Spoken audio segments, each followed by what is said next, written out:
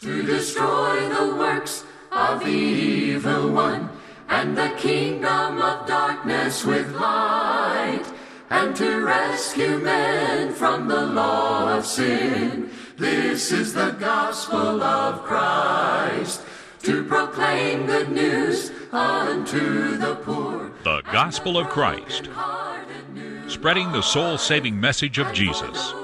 And now, Ben Bailey. This is the gospel of Christ.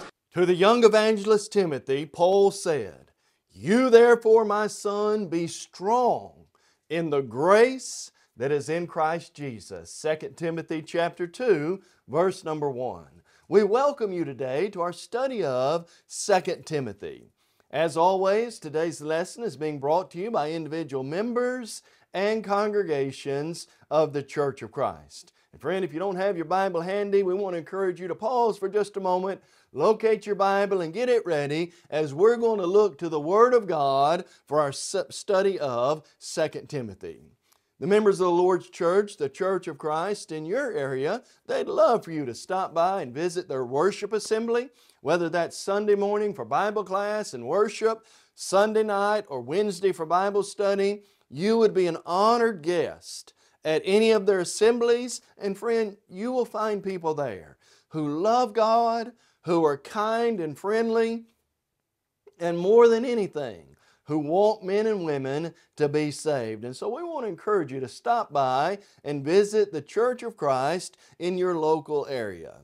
As always, if you've got a Bible question, you'd like to study more on what must I do to be saved, or the church, or worship, or whatever subject it may be, you'll find people in the Lord's church who'd be happy to sit down and study the Word of God with you. Friend, we'd also love to help you in your journey to know God and His will better here at the Gospel of Christ. Check out our website, thegospelofchrist.com, if you'd like to have a copy of today's lesson or any of our lessons. They're all available free on our website. Just go to our free media section, download the media request form, or open up the media request form. Fill that out. We can send you a free copy of that instantaneously as a digital download, or if you need a hard copy, whether it be a CD for listening to or a DVD that you can watch as well, we make those available free of charge. We'll even pay the postage to get that there. Just fill out that form and let us know how you'd like to receive that, and we'll be glad to send that to you. We also want to encourage you to check out our app, available both in the Google Play Store and the Apple Store as well. It's a great way to get updates, notifications, stay up to date with what we're doing, and in our fast-paced world, great way to stay focused on the Word of God through your smartphone as well. And so again, we're so glad that you've joined us for our study of 2 Timothy today. As we mentioned, the main idea that Paul is trying to get across to the young preacher Timothy is that he has got to be strong and stay faithful as a Christian. You therefore, my son, be strong in the grace that is in Christ Jesus. He's not saying to Timothy that that strength has to be your own. You've got to stay strong in God's grace. You see, Paul had to learn this, did he not? Paul prayed 3 times to the Lord that He would remove that thorn in the flesh, whatever that physical challenge or difficulty he had was. And you remember God's response to that? God said, "No, my grace is sufficient." Friend, for us to stay focused, to not throw in the towel, to not give up, to keep focused on the mission set before us, we've got to stay focused on the grace that is in Christ Jesus. That grace is God's unmerited favor. That grace is when God allows us to receive what we don't deserve. I received salvation through Jesus, although there's nothing I could do to earn or merit that salvation. And so some of the words that you'll hear throughout the book of 2 Timothy is words like strong, or hardship, face hardship as a good soldier, faithfulness. Paul is trying to motivate Timothy, and by default motivate us, to never ever give up on the Lord and His cause. And so when we hear these words, we're reminded of the importance of being faithful to the Lord and serving Him as a faithful child of God. One of the major lessons that you will hear throughout the book of 2 Timothy is that we have the promise of eternal life in Jesus Christ. 2 Timothy chapter 1 verse 1, Paul talks about this promise of eternal life, and then he ties that into the scheme of redemption in 2 Timothy chapter 1 verses 8 through 10 as well. Look in chapter 1, and I want you to notice what he says beginning in verse number 8. Paul says, "Therefore do not be ashamed of the testimony of our Lord, nor of me his prisoner, but share with me in the suffering for the gospel according to the power of God." Now notice this, "who saved us and called us with a holy calling, not according to our works, but according to His own purpose and grace, which was given to us in Christ Jesus before time began, but has now been revealed by the appearing of our Savior Jesus Christ, who has abolished death and brought life and immortality to light through the gospel." Paul reminds Timothy of this promise, and he just so beautifully says that promise was made available before time began. I want you to stop and think about that idea for just a moment.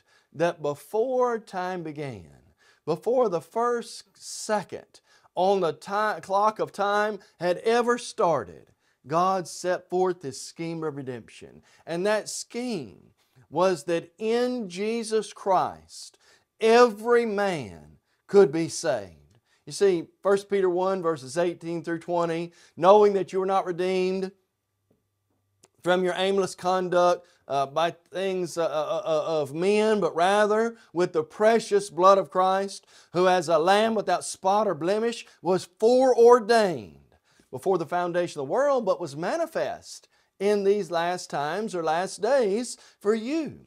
God planned to make salvation available before time even started. And the whole point of all of that was bringing His Son into the world to save us and to take away death. Listen to verse 10 again. "He has abolished death and brought life and immortality to light through the gospel." What can we take strength in? Not only God's plan, but that death is no longer something I have to live in fear of every day. Jesus, through death, overcame Him at the power of death, and listen to this, and released those who all their lifetime were subject to bondage. Bondage to what? Fear and death. We no longer have to live in fear of death. It's been abolished. It has been defeated. Listen to John 11 verse 24 and 25. "At the death of Lazarus, just after He had raised him, Jesus made this powerful statement, 'I am the resurrection and the life.'" Jesus said, "He who believes in me, he'll never really die." What are you talking about? Matthew 25:46, "The righteous will go away into eternal life." Friend, there is no denying life is short. James 4:14. There's no denying that it is appointed a man once to die and then the judgment. Hebrews 9:27. But the powerful truth is death no longer has dominion over us. 1 Corinthians 15 verses 55 through 57. "Oh death, where is your sting?" Paul exults in the fact that death has been defeated and victory, real victory, is found in Jesus Christ. And so our strength is in God's grace. Our strength is in the promise and plan of salvation in Jesus Christ, and the fact that death has so clearly been abolished that we no longer have to stay bound to that. And then Paul will say, with these things in mind, Christians have got to stay focused on God's pattern and God's plan and hold true to it. Look in your Bible, if you would, in 2 Timothy chapter 1. And I want you to notice what Paul says to the young evangelist Timothy in verse 13. "Hold fast the pattern of sound words which you've heard from me in faith and love, which are in Christ Jesus." Friend, that message, that plan, that pattern, that scheme of redemption Christians have got to hold, that word hold fast means to grab a hold of as tightly and as securely so that it will not slip out of your hands and you will never let it go. That's the idea. Friend, there is a pattern. There is a plan. Hebrews 8 verse 5, in the long ago God said to Moses, see that you make all things according to the pattern shown you on the mount. The fact that there is a plan, there's a pattern, that God has laid it out, what we must do to be saved, that's a wonderful thing.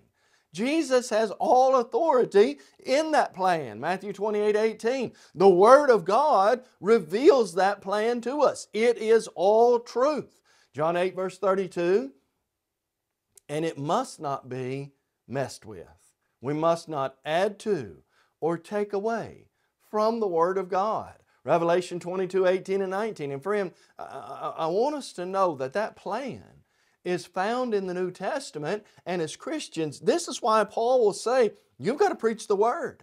This is why Paul will say, we've got to hold fast to this, because the faith has been once for all delivered to the saints.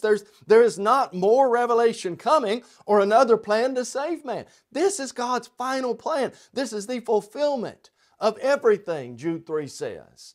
And thus, we've got to fight the good fight of faith, lay hold of eternal life. 1 Timothy 6 verses 12 following. And so that pattern is what God expects us to hold on to and never ever give up on.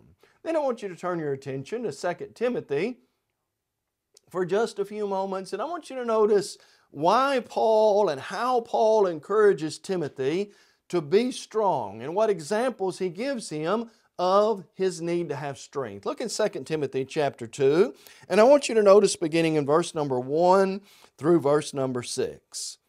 Paul says, you therefore, my son, be strong in the grace that is in Christ Jesus, and the things that you've heard from me among many witnesses, commit these to faithful men who will be able to teach others also. Now, Paul, what do you mean be strong? You therefore must endure hardship as a good soldier of Jesus Christ. No one engaged in warfare entangles himself with the affairs of this life, that he may please him who enlisted him as a soldier. And if anyone competes in athletics, he's not crowned unless he competes according to the rules. The hardworking farmer must be the first to partake of the crops. And so, as Paul encourages Timothy to be strong, to not give up, to remain true to the Lord, he uses 3 illustrations to remind him of that. He says, Timothy, I want you to be strong and endure hardship like a good soldier. What do you mean a good soldier? A good soldier cannot get caught up in the affairs of this world and be faithful in his ministry. You just can't do that. He's got to stay focused on his mission, stay focused on what his orders are, follow his captain. Friend, all of that is so true for Timothy. If you're going to be a good soldier, stay focused on the mission. Don't get caught up in the things that do not love the world or the things of the world. 1 John chapter 2, verse 15. And then Paul encourages him, just like someone in athletics running a race, you only win the crown if you compete according to the rules. If there is a race and you are running in that race, and that race is marked off very specifically, you can't take a detour and cut halfway across and beat everybody at the finish line and somehow think you're going to win. You've got to compete according to the rules. Friend, there are guidelines. John 12:48. Jesus said, he who rejects me and does not receive my word has that which judges him. Well, what is it, Lord? The word that I've spoken will judge him in the last day. The pattern, the rules, the doctrine of Christ. You've got to follow that if you're going to be faithful. And then the farmer, hard-working farmer. You've got to work hard. The hard-working farmer is the first to partake of the crops. The fruit is there. The produce is available. There is much benefit for the child of God who works hard. But you've got to stay focused on what's right and true for you to really be what God wants you to be. And then I want you to hear the words of the Apostle Paul as he speaks to Timothy in 2 Timothy chapter 2, verses 13 through 15, about his need to stay focused on the Word of God. Listen to 2 Timothy chapter 2 and notice what Paul says beginning in verse number 11.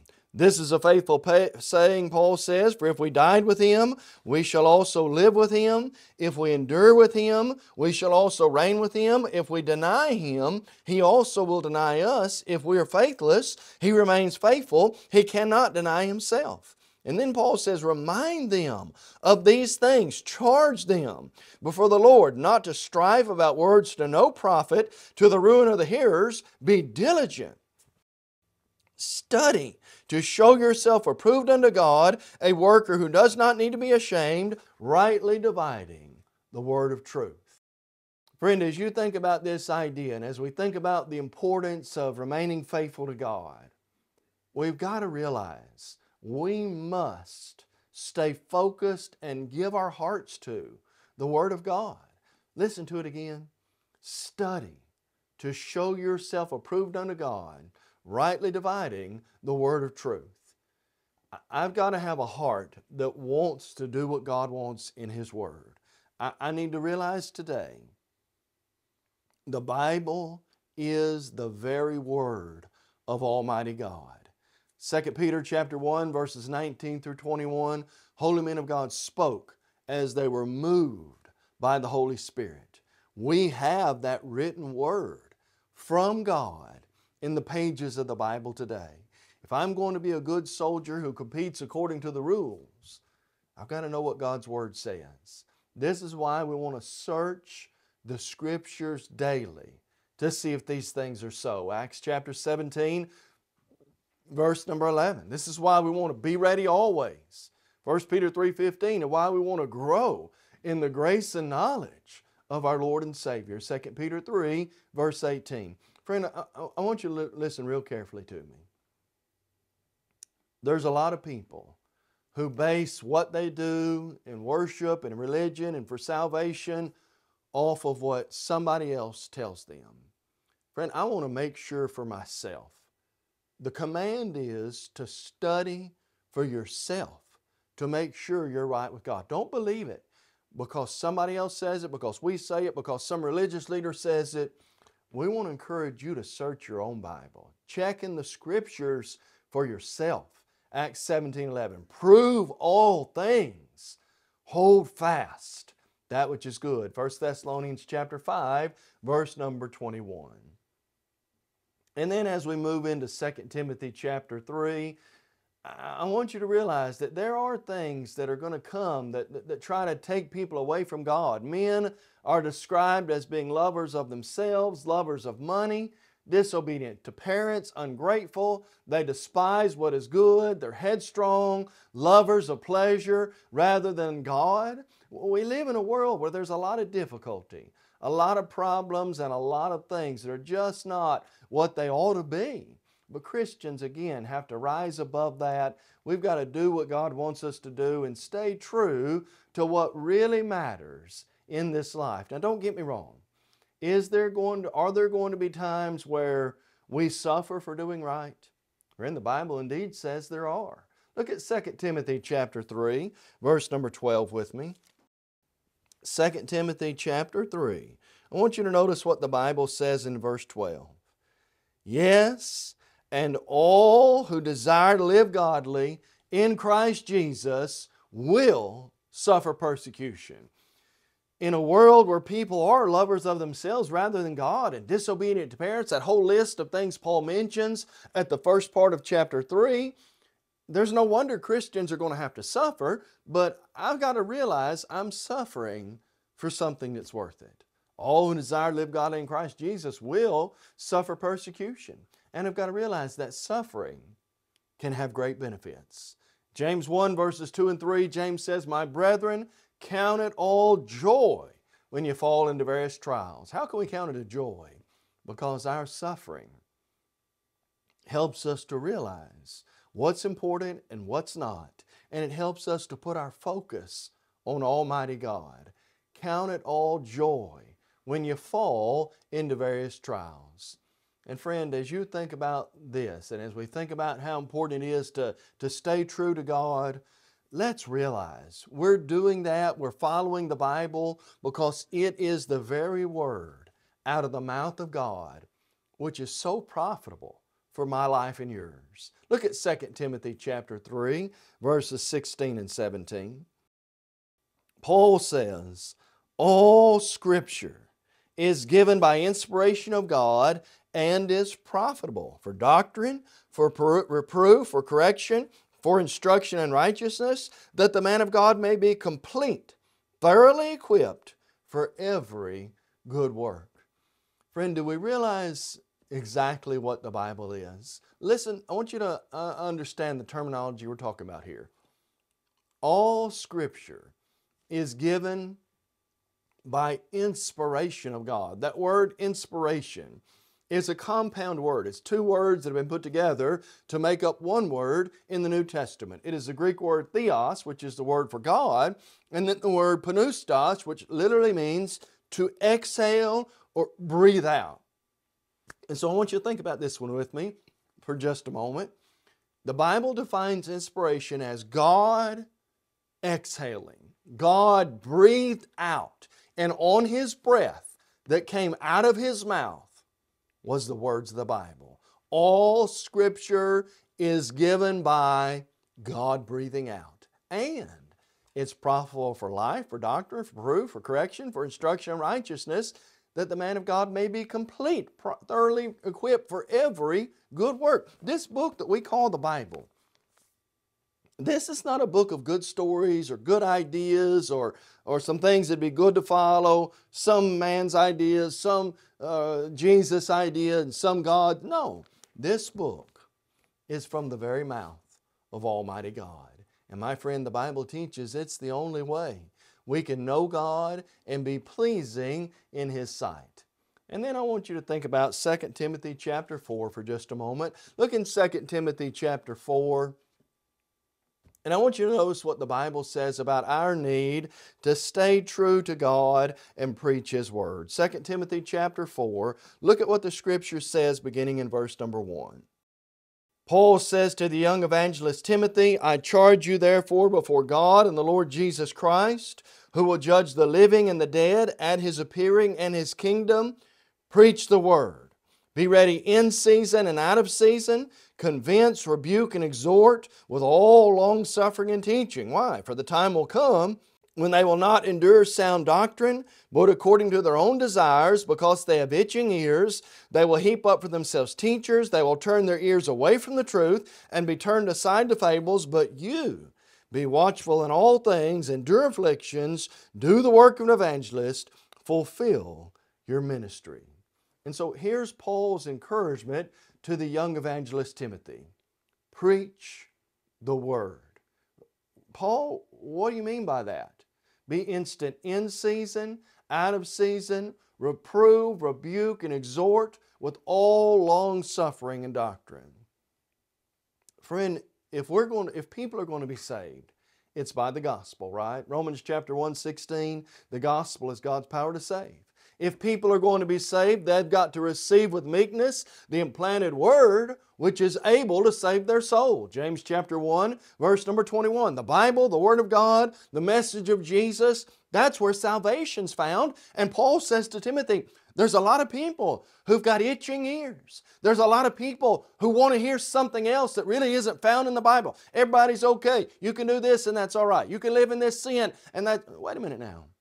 Paul says there's going to be a lot of people with itching ears who want to hear a message that makes them feel good. But Paul says to Timothy, preach the Word. Be instant in season, out of season. Reprove, rebuke, and exhort. As one gospel preacher says, that means to preach it when they like it and when they don't like it. That means that we've got to hear the message of God, whether it's truth regardless of whether people like that or not.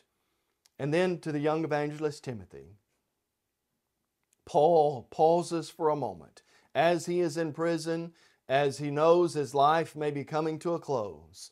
Paul pauses and he thinks about his own life and how he's run the race, and he encourages every one of us to do the same. Look at 2 Timothy chapter 4. Notice what Paul says in verses 6 through 8. For I am already being poured out as a drink offering. The time of my departure is at hand. I have fought the good fight. I have finished the race. I've kept the faith. Finally, there's laid up for me the crown of righteousness, which the Lord, the righteous judge, will give to me on that day, but not to me only, but to all those who have loved His appearing. Timothy, this is what I've tried to do. This is where I stand. This is what I'm facing. I want you as well to fight the good fight of faith. Run the race. Keep the faith. Why? Because Paul says there's a crown of righteousness laid up not only for me, but to all those who've loved His appearing. And so just like Paul encourages the young evangelist Timothy to be strong, to not give up, to stay focused on God and His plan and His pattern, we've got to do the same today.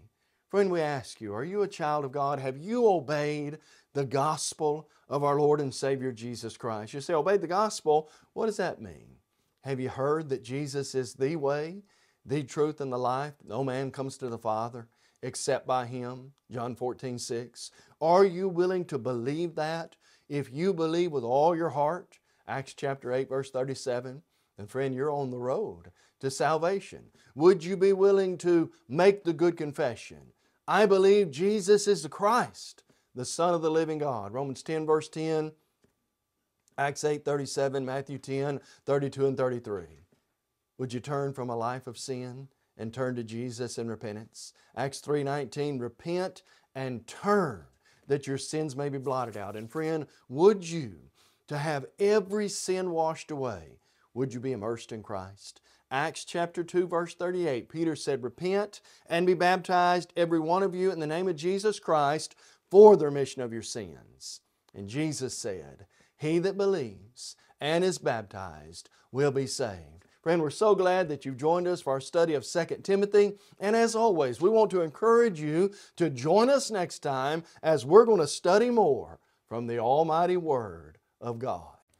Today's closed captions are brought to you by Christian Family Bookstore in Chattanooga, Tennessee. We encourage you to visit thechristianfamilybookstore.com for all your Christian book needs. You may have just joined our program and are wondering, what is the Gospel of Christ?